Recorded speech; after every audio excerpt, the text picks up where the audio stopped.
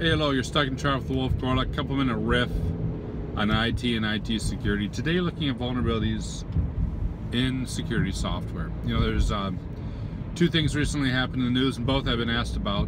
One is that antiviruses are coming now, pre-installed, with a new feature. That is a security backdoor, remote code exploit as system. And the second is LastPass, right? So Tavis Hornsby of the Google project went and released some vulns. They've now been patched, but they were in a password manager that allowed folks to gain access to passwords. I'm not going to go into details of either of those. Instead, what I'm going to give you today is the following tip to you. Don't throw away security tools just because they have vulnerabilities. We're all going to have these vulnerabilities. The security software is just like any other software. All software has a defect density. In other words, the number of defects per lines of code. That's usually around 0.69. Some higher in new code bases or smaller teams, some lower in more mature code bases or with extensive QA processes. But every software has vulnerabilities, has this defect density. And within this defect density, 0.69 per 1,000 lines is the standard, like I said. Within that, there's a portion, usually about 10%, of security vulnerabilities. So you can safely say for every, let's say 0.6 for 1,000. So for every 10,000 lines of code, there is likely to be 6 defects that could lead to a vulnerability. 6 defects. With that in mind, the fact that Tavis Hornsby found 3 in LastPass and there was 2 in Symantec isn't necessarily surprising. Because we need to, we've come to expect from software has bugs, and many times 1 in 10 of these bugs leads to vulnerability, and then people do bad stuff. Now, of course, security tools run in a higher context, so you have more to lose, right?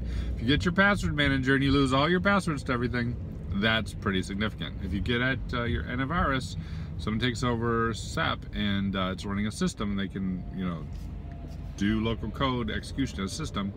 That's pretty significant. So that I do not want in any way, shape, or form to dismiss or minimize those. These are bad things. These are bad things going on. However, we can't then go, well, fine. There's vulnerabilities in these. Forget it. I'm out. I'm cashing out, taking my chips and going home. I'm not going to run antivirus. I'll run nothing at all, or I'll run, the default that comes with the OS. I'm not going to use passwords. We're going to go back to sticky notes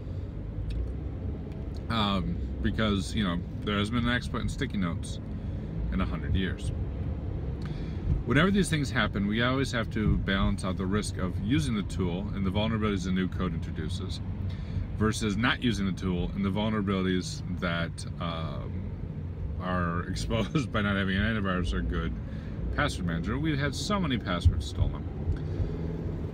Right, and we've had so many outbreaks of malware that could have been prevented if people were running decent AV tools, that I always get concerned whenever these things pop out, because invariably I know I'm going to be asked sometime in the next week, should I just go back to putting passwords in a text file or running no AV? Whenever we look at security controls, we always have to balance that risk. The risk of running them, which always introduces new risk no matter what the vendor says to you, and the risk of not having them.